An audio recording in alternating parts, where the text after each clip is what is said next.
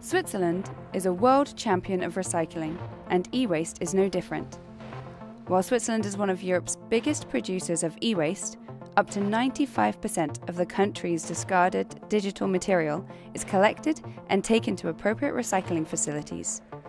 We have a very dense system of take-back opportunities in Switzerland. I would say one of the main factors why we have such a high collection rate is because the convenience for the consumer is very high.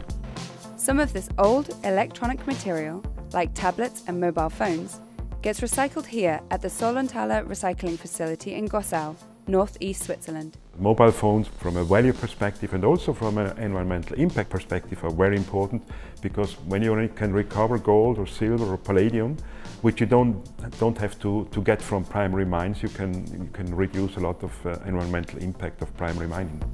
But reaching these valuable materials is a dangerous job. Aktuell stehen Lithiumbatterien sprichwörtlich im Brennpunkt.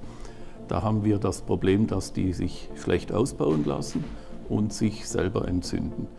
Produzenten besser kennzeichnen, besser und transparenter sind, wo Schadstoffe sind und wie sie zu entfernen sind. After the e-waste is collected and the lithium-ion batteries are removed, the material is sorted into piles before being shredded.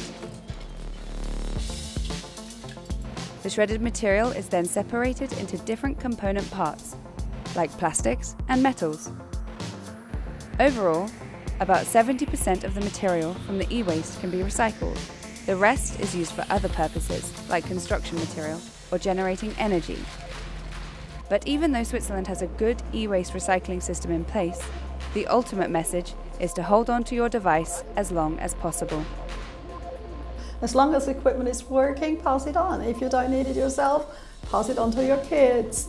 If you buy something new, why not buy second-hand? And once it actually doesn't work anymore, then bring it back to the shop or to the nearest collection point.